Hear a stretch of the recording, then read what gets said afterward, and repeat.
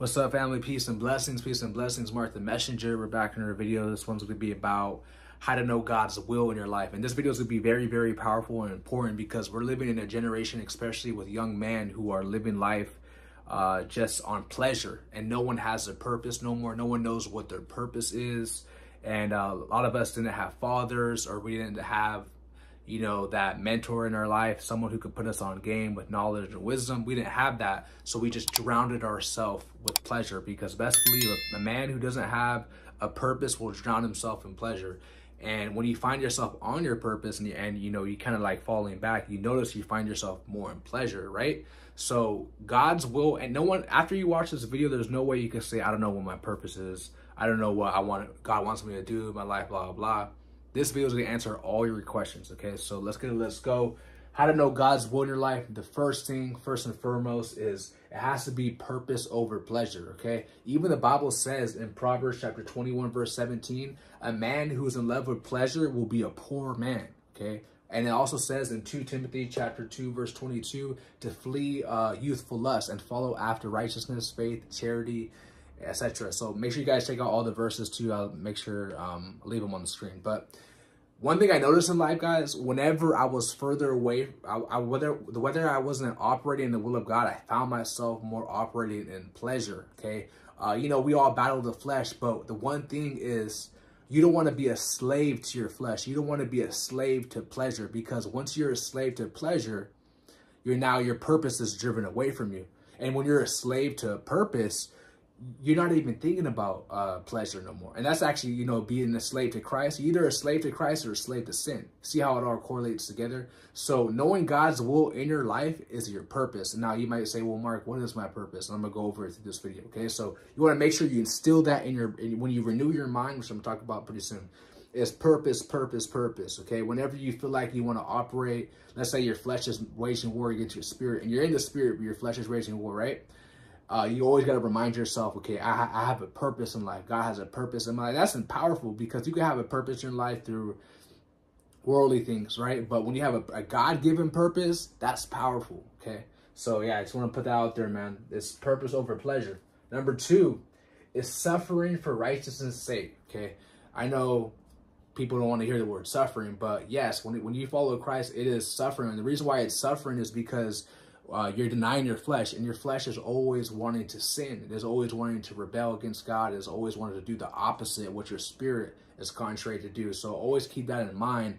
When you're suffering for righteousness' sake, that is good. That means even the Bible says, Christ says that if any man follows me, let him deny himself and pick up his cross daily and follow after me. So that's a life of suffering. Now, of course, when you're suffering for righteous sake, because you could suffer for being a murderer, you could suffer for doing evil things, right? That's not, that's not for righteousness' sake, okay? So always understand that when you're suffering for righteousness' sake, you're going to go through it, but always understand there's a reward at the end, and also there's Bible scriptures that can correlate to here. It says that before God makes you perfect and it settles you, that you're going to have to go through suffering, okay? That's in 1 Peter chapter 5, verse 10. You're going to have to go through trials and tribulations. You're going to have to go through it for your righteousness' sake. Now, like I said, you can go through trials and tribulations because of your evil doings, because you reap what you sow. What the world calls karma, the Bible calls reaping what is sowed. But for righteousness' sake, okay, even look at the book of Job. Job was suffering for righteousness' sake. Okay, what happened to him wasn't like he reaped what he sowed. He was just suffering, and through the midst of all that, he never gave up the faith. He never cursed God.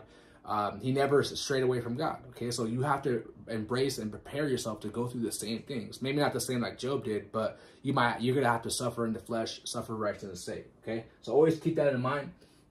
And number 3 is keep the 10 commandments of God, okay? A man came up to Christ in Matthew chapter 19, verse 19 to 21 to 26. And he asked Christ that, what do I do to inherit eternal life?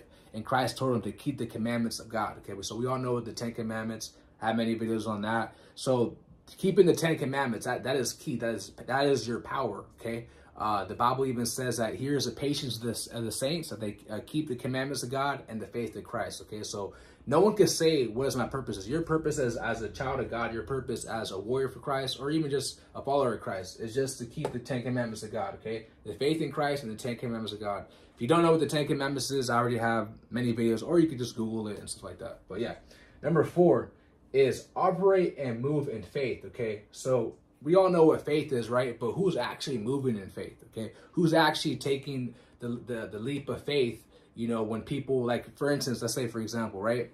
When I was of this world and God was calling me, remember, many are called, few are chosen. And, you know, I had to take that leap of faith of, you know, stepping on that narrow path to jump to, not gonna say step, to jump on that narrow path to escape, you know, the pleasures of this world, to escape Babylon pretty much, right?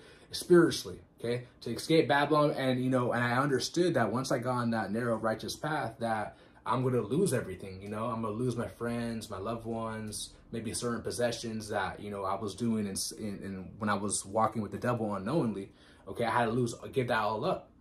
And I had to operate in faith, as in I knew that I wasn't going to get betrayed by family, by friends, by loved ones, etc. I knew that, but I still, through the faith that preserved me, and now through my faith, that mustard seed that was 5 years ago, I'll never forget, a small mustard seed is now a big old tree, and now people are eating off of my tree from what I went through, okay? So always keep that in mind. Your faith, you know, remember the Bible says you got to walk, don't walk by sight, walk by faith. So that means that the trials that you're going through, let's say if you're on your purpose, right, and you experience a flat line, which everyone goes through. You experience a time when you feel weak.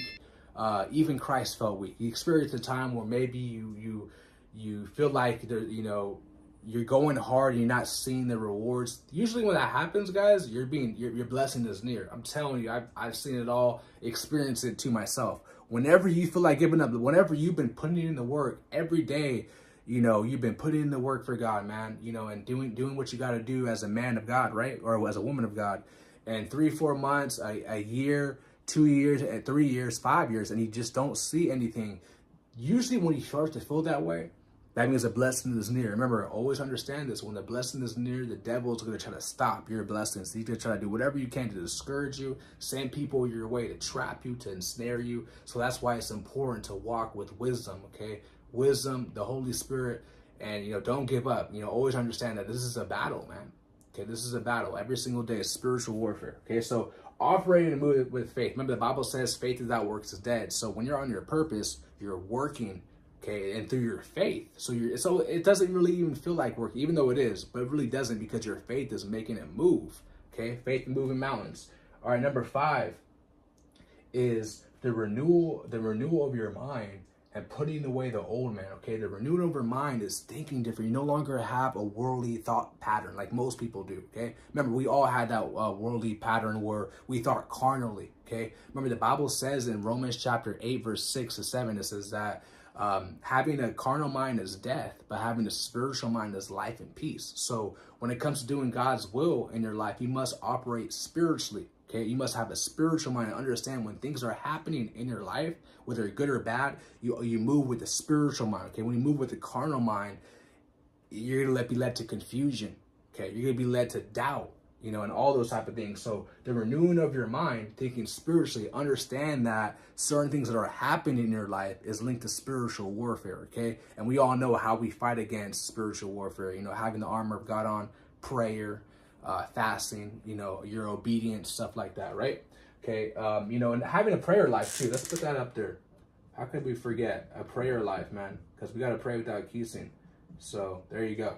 And also putting away the old man. What does that mean? Ephesians chapter 4, verse 22 to 24 talks about putting away the old man and being renewed. Okay, what does that mean? It means that what were you doing before you became born again? What were you doing before you were on that narrow path? Okay, a lot of us were dead in sin.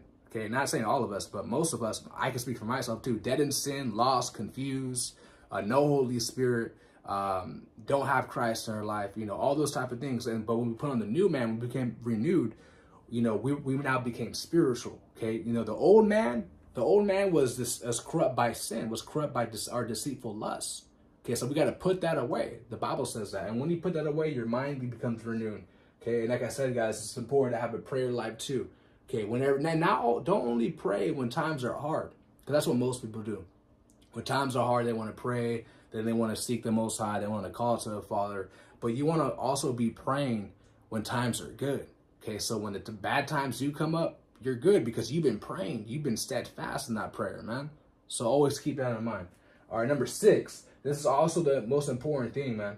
this is the most important. Well, I mean, all this is important, but it's to seek God's kingdom every day.